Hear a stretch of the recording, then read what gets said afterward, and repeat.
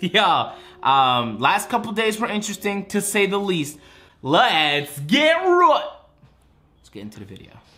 DeAndre Ayton was at the park. Phoenix Suns, rookie. Y'all heard of him? Anytime a YouTuber pulls up at the... It's 4 a.m.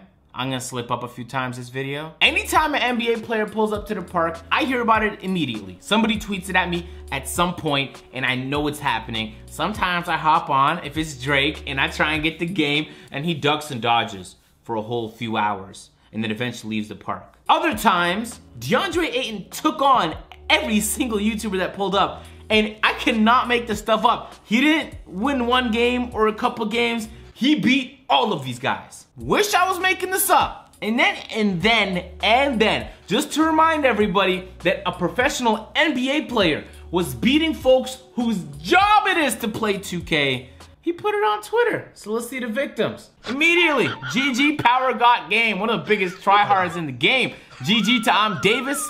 I definitely poked some fun at him. He lost to an NBA player. And GG to Base Chico. I know Splash Bros was on Am Davis's team. There's a whole lot of comp players pulling up too that weren't necessarily YouTubers. And Splash Bros uploaded the gameplay, so let's take a quick peek. First things first, Splash Bros, you're trash. Because you were shooting half whites the entire game. I can't believe you actually put this up! Even though you knew he was playing like garbage. 0 points, 0 for 2, head ass. Alright, so DeAndre Ayton is right here. His username is DeAndre_DEA0 or something like that. And you might think like maybe he was getting carried by 99 overalls. This guy, you could easily mistaken as a park tryhard. Watch this. But he's not even playing defense. I end up having to foul him. Okay, that wasn't the clip I wanted to show you guys. Let me find the clip. 3:28 a.m. It's 4 a.m. I'm gonna slip up a few times this video. All right, here it is. Found it, I think. There was a whole bunch of clips. Here's a behind the back move. Check it out, ISO. He's going against Am Davis, momentum cross, snatch back. Yo, this guy is cold. Flopped. DeAndre Ayton is cold. #1 draft pick is cold. At Splash Boys, come on, Splash. You're not supposed to be cheering on the other team, my guy. All right, so check this out. Runs an ISO up against Am Davis. Okay, rhythm dribble, momentum behind the back, momentum cross, spin move inside. Davis was playing some pretty good defense against the block. Check it out. Okay, snatch back up against Davis again, momentum cross, and then there's a behind the back rhythm dribble, in and out, another momentum behind the back, and then bangs a 3. Like that's not an average player, bro. This guy came on here with the sauce and was dropping everybody off. Anyway, I was impressed, most definitely. I had to drop him a follow. I don't care if you haven't played Park for 5 months. You should have the muscle memory built in on this low skills gas looking ass game to come on here and drop off an NBA player. Come on, man. Come on. Anyway, this is gonna be the weirdest transition ever, and there's no real way to make it, but I was at my parents' house last night and somebody linked this video to me. Don't ask too many questions. Let's just let's watch this video. Alright, y'all. What's up? It's your boy Mr. Raz, man. I'm back with another video. Y'all know we rocking. And as y'all can see by the title, we are here with the top 5 biggest dicks in the community, alright? Y'all ready for this? Now, at number 5, we have your boy, Saluma Nati. Y'all already know.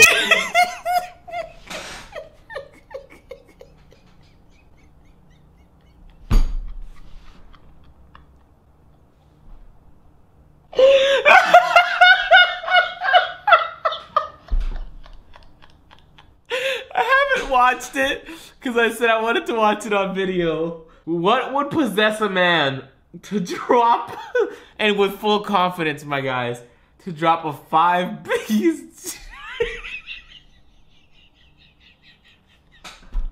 that this man was in the community, man. You know he's been piping hella hoes. That nigga sausage is probably like that. It's probably like right here, my guy. Like I'm about to show y'all a picture, you know, in the video. But is up there, man. You know what I'm saying? That nigga got that nigga is huge, man.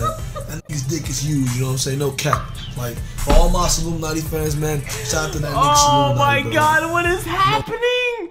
What have we turned into, guys? This is what we're up to in 2018. I do not know what is next, and I don't even want to know. But by the title, I found out, and because Davis wouldn't stop laughing about it. Okay, let me stop for a second to get serious. Let's go on Discord for a second. This is my username, Davis sucks LeBron off. He does a lot. Davis was so mad he wasn't in this video, he renamed his Discord to I have top 5 biggest dicks, guys.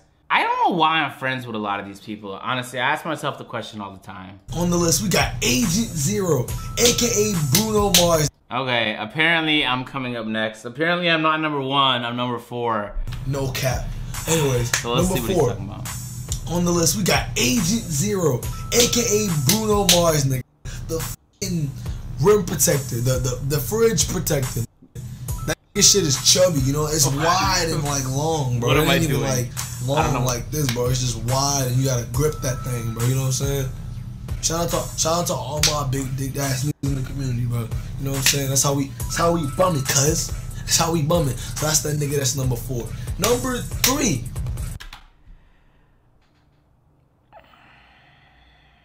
Alright, there's no way to really transition from this, so let's just go to the next video. So apparently this video was removed, but it was uploaded about a year ago. I never watched it, but I think I'm in it. Actually, I would put myself in it. If I was a smaller YouTuber and I was making a top 10 ugliest 2K YouTubers, I'd put myself in the just so it's in the title. But in reality, we know I wouldn't be in the shits, right? Okay, as long as we know. There are uglier people than you, and that's true. He is a great YouTuber, all respect for him. But you know, not everyone's gonna be looking the best around here, and the looks ain't for Troy Dan. And number you are I bet you look like a crippled fucking alcoholic.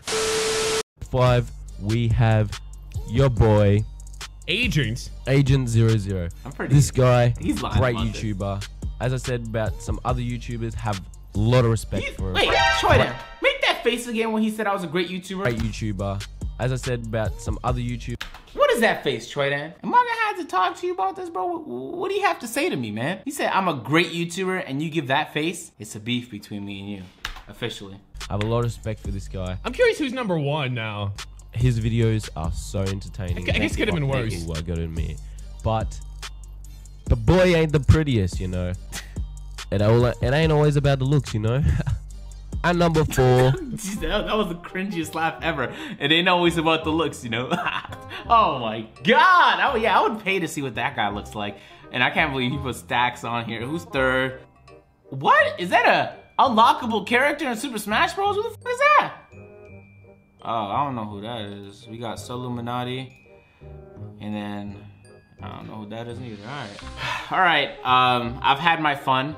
There's this video that you guys have been telling me to react to, apparently. So, let's investigate. So there's a YouTuber called Exceeding Next Gen, and he uploaded this video talking about an ex-2K employee leaks crazy info. So of course I was intrigued. I clicked on it and I watched it. Now, here's what he said, if you'd allow me to summarize here. And I'll link the full video below if you want to watch it. There was a guy who used to work for 2K that posted a bunch of their business practices on Reddit, but then he removed it immediately, which could mean one of 2 things, right? First of all, we don't know whether he was an actual employee or not. 2K's business practices never really leak. 2K it's impossible to get these guys to leak something, man. It is very, very difficult. Although this year, I've been hearing a lot of leaks way earlier than previous years. So there's a chance that he's an actual employee. He put it up, then he realized 2K might take legal action on me for putting out something like this, and then he took it down. Or maybe like they did threaten him with something like that, and then he took it down. Or maybe it's just fake, I'm not sure, but the video goes on to say this. This is all alleged stuff. There's no real way to verify whether this is true or not, but if you just extrapolate based on events, I feel like the specificity was enough for me to believe that chances are it's likely that this guy was actually an employee. Now, again, since he doesn't have the actual proof of it, and he's kind of just paraphrasing, he might have missed out on some information. There's of course some potential inaccuracies there. That being said, this is what he said. There was the finesse with the hairstyles where 2K intentionally put hairstyles in the game the way they did, because if you put on a hairstyle without trying it, you would spend more VC to try out another hairstyle, and then it was just a mechanism to get you to buy more and more VC because they knew people would want to customize their players to the exact way that they wanted it to look. And without being able to preview it, they expected that you'd be spending more VC, they'd be making more money. 1. 2 was the rookie mode finesse. They found that too many people were making VC on rookie mode and too many people were playing rookie mode. And I don't even know how they have those numbers. That's insane, by the way, if they can do that. So instead of tweaking the numbers or maybe making it more enticing to play other difficulties, they just removed rookie mode totally. The next thing he talked about was the prelude. NBA 2K intentionally did things with the prelude to make it seem like your player was gonna be some fantastic player. But when you actually get into NBA games, your player feels incredibly limited at 60 overall. But in the prelude, he feels like an all-star, right? He's out there dropping buckets, the sliders are on your side, and apparently that was done purposefully to get people, I don't know, I guess to play the prelude and believe that maybe something changed or their player was gonna be fantastic, or maybe that they didn't have to buy VC to have a good player. I'm not sure, but it was supposed to result in more VC purchases, more money. The last thing you talked about was the AI slider cheese. Apparently the other team you're playing, the opponents, when you're playing My Career, always have a slider advantage. So when you go off, and then you come back on and your team is somehow down 20, it's not by chance, it's not unlucky, it's actually systematically designed for it to be that way for whatever reason. And we know that because there was also proof in 2K17 with NBA 2K going too far, making the AI way too challenging and absolutely ruining the game with, remember that whole double team fiasco where the AI were just hounding you every time you scored 30 points? It was technically realistic if someone's gonna drop that many buckets, let's throw a double on him. But it wasn't fun to play because you play My Career to ball out and be a superstar, not so you can be limited to 19 points per game with the Phoenix Suns. So anyway, those are all alleged things, and those are the main points he brought up in the video. But a lot of people said, Agent, did you see that video? Of course I seen the video. I see all the videos. Honestly, I don't know, man. I think it's likely that it's true, and I don't think it's surprising that all of that happened. And I guess that's kind of sad to say, right? I don't know how we went from talking about big dicks to now NBA 2K employee leaks. That's all right, we're here now. All right, let's assume all of this did happen. The NBA 2K, actually it's the Take-Two CEO comes out and says, we're focused on coming out with entertainment packages with a lot of value. So instead of like, basically saying they're gonna scale down on microtransactions, I made a video on the article where they promised they were gonna do that. I'll link it above if you missed that video. And there's a reason in that video I said I don't believe what he's saying is true,